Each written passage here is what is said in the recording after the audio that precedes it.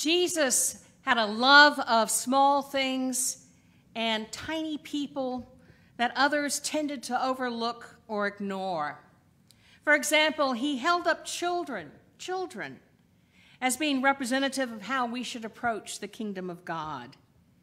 And in Matthew's gospel, more than once, he holds up a tiny mustard seed as an emblem of faith. Now, if you want to see just exactly how small a mustard seed is, just scroll down a couple of posts on the church's Facebook page. You see it? It's that tiny. It's that small.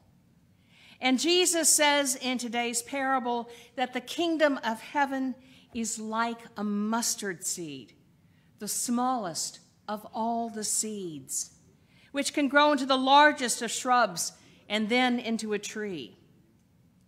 Later in Matthew's gospel, Jesus says, if we have faith the size of a mustard seed, that would be enough. It would be enough to move mountains. And he's saying that something small, something overlooked, can do amazing things in and through God.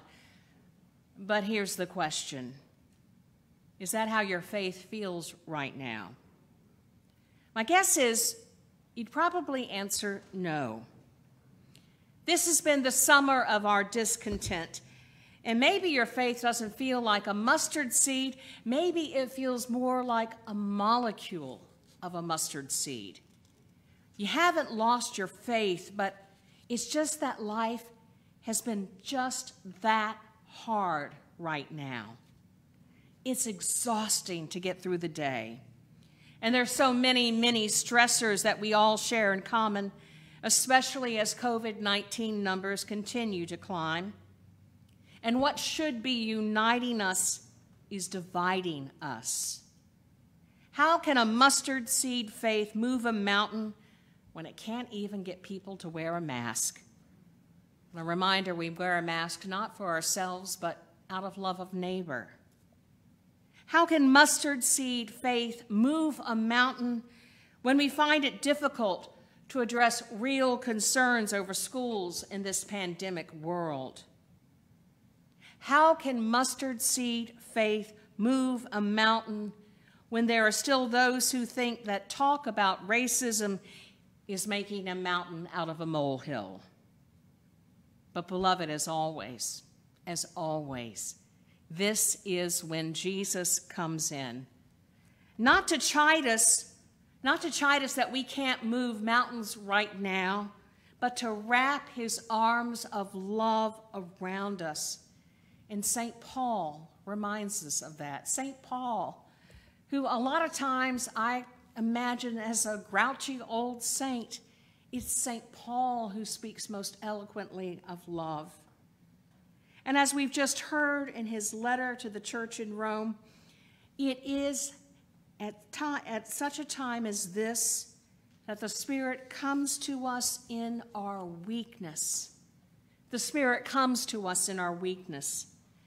God's not just there when we are at our best, at our strongest, but God is there when we're at the lowest points of our life, when our faith seems to be just a shadow of itself. That's when love comes. Bidden or not bidden, God is present. Bidden or not bidden, God is present. Those words hung over the entrance to the office of Carl Jung, the great psychologist. They were written in Latin, so not everybody who came to Jung with all the problems of their lives would have understood those words, but that did not change the truth of those words. Bidden or unbidden, God is present. Hang those words over the entrance to your wounded heart, my beloved. Plant those words beside the minuscule mustard seed of faith. See what takes root. One of my go-to authors is Philip Yancey. Now, I like him because he does not shy away from the harder questions of life. But even Yancey can become overwhelmed by those questions.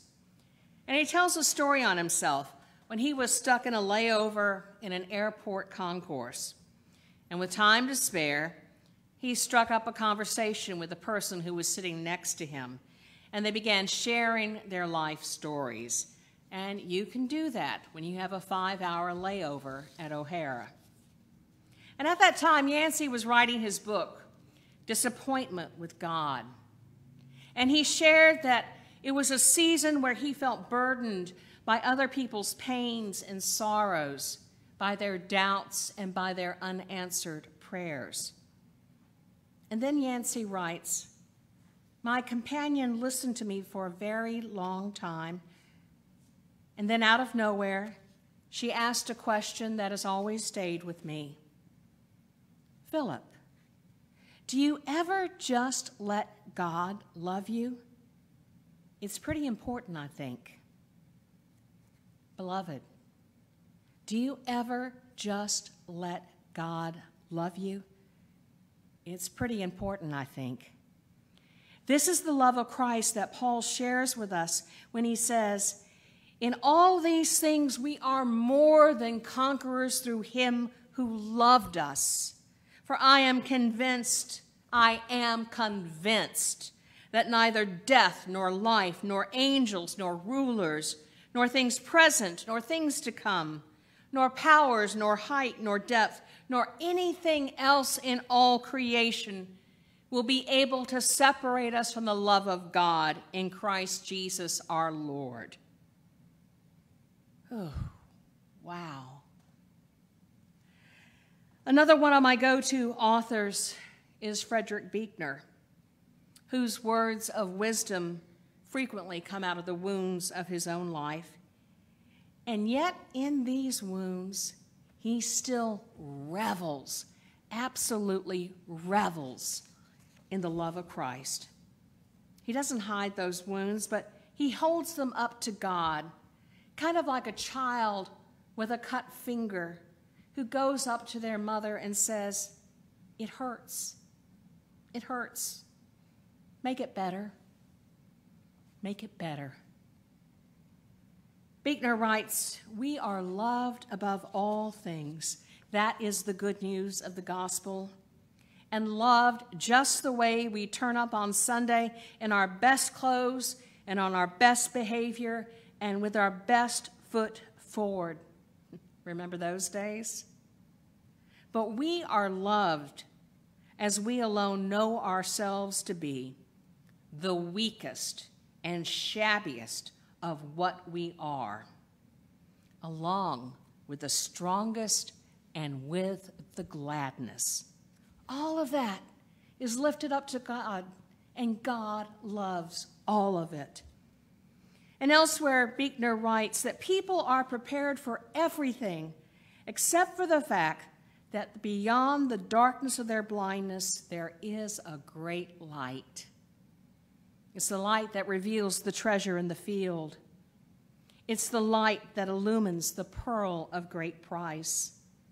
It's the light that turns the molecules of a mustard seed into something that can be planted, take root, and grow tall enough that it can provide shade for weary travelers. That's the grace of love that is given to each of us. And no matter how we are feeling, because our feelings are not the best barometers to determine the love of God, that love exists. And the Spirit comes to us in our weakness. And for me, that is the good news in the summer of our discontent. So my people, be like the child who holds up the cut finger and says, "Make it better." Hold up your wounds and all the ways you feel weak and all the ways that you feel less than enough, and say to God, "Make it better. Make it better." Then watch and see what happens. Because bidden or not bidden, God in his love is present. Amen.